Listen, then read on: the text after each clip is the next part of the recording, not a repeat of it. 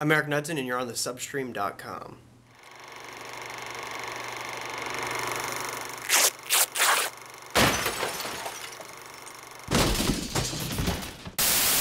I always wanted to be a cop when I was younger, and I'm like 5'7", so I wouldn't be a very good cop. I also wanted to be a scientist.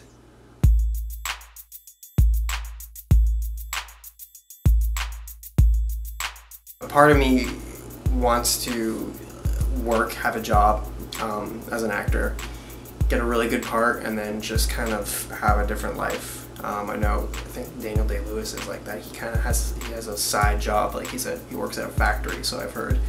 And I think that's awesome, that he's this amazing actor and he has this factory job on the side. And I've always wanted to kind of do that. You work hard as an actor, but you also have a lot of downtime, so it'd be kind of cool to busy myself with something else. So yeah, I mean, I would like to build things. I like working on cars. I like working with wood. So yeah, there would be definitely some interest there. This is an experimental encrypted frequency. How did you find this channel? Who is this? My name is Alec. Alec, what year is this? It's 2012. No, it is not 2012. What year are you from? 2077. You were not from 2077. I started acting when I was 10 years old, school plays when I was younger, and my teacher told me I should get into acting. So I did Second City and did that for a while I was 10, and my teacher there kind of told me that I should get an agent. She introduced me to her agent, and that agent took me on, and I still have her. I'm 23 now. I've had her for 13 years. Most people always ask me how to find an agent, and that's a question that I can't really answer because I kind of was introduced to an agent, and it's hard because agents don't take on just new people because everyone wants to be an actor. So it's hard because with agents they want someone who's had experience, and you can't get experience without an agent, so it's a very hard thing. I think training is the best way to go. I have some letters that my dad gave me before he died, but I can't find them. My uncle must have thrown them out. I'm so sorry. I can't imagine how hard that must have been on you. It's okay.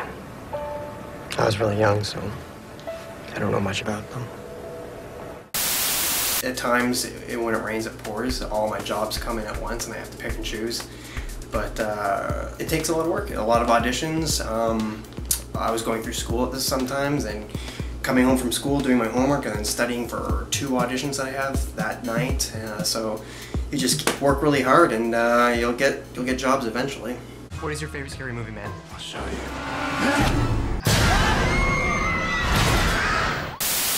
I think it's a benefit to be an actor based in Canada because you get to work here and you get to work in the States. I mean, it's harder to get a work permit in the States, but Canada has a lot of talent, and in the States it's just oversaturated with people that are in the business, and you got tons of people that are my age that going to these auditions. So in Canada you have very slim pickings, and you have more of a chance of getting a role.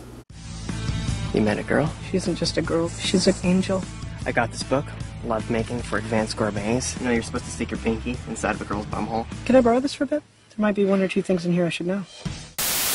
My favorite role would be Lefty in Youth and Revolt, because Michael Cera came to me with that role, and he asked if I would do it, and I read the book, and I loved the book, and it was such a cool character, and it's something I've never done before. Usually I'm always the kid whose mom dies, and I'm always crying and stuff, and I have a whimpering lip, and that was something so new for me, so I had to kind of get this character down.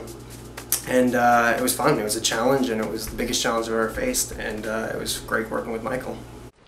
What is it with you? Huh? You a tough guy because you steal now? Please save him the after-school special. Why are you such a cop 24/7? Hey, it's called being a father. Trust me, you're better at being a cop. I just think I should go back to Mom's early. What did you say? What, can you not hear me? No, I can't hear you. Say it again. I think I should go back to Mom's Well, early. then go! When I worked on Saw 2, we had to shoot that in 20 days, and we had worked like 16-hour days. It was nuts. And if you've seen Saw 2, we're being constantly poisoned by gas slowly. So eventually, as the days go on, I'm supposed to be getting sicker and sicker. And I got the flu during that shoot, and I was dying. Like, I was literally dying. When I had a break, I would have to go do tutoring for 5 hours. So when you actually see me in Saw 2, it's mostly not makeup, it's mostly me literally dying of the flu. I felt horrible, and I guess it worked for me, so it's a little side story there for you. The song is called I Am So Sad. I am so very, very sad. Goes a little something like this.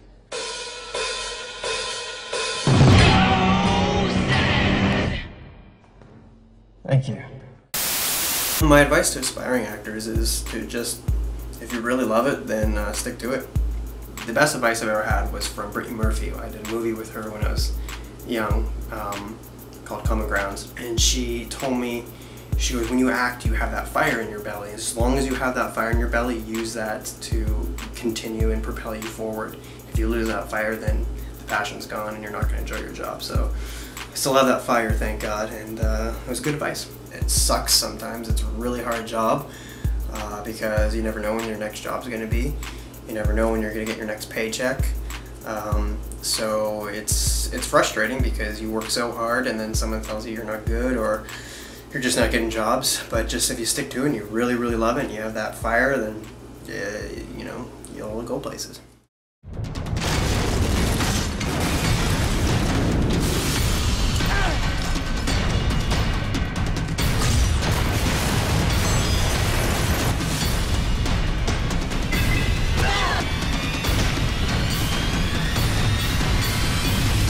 Continuum.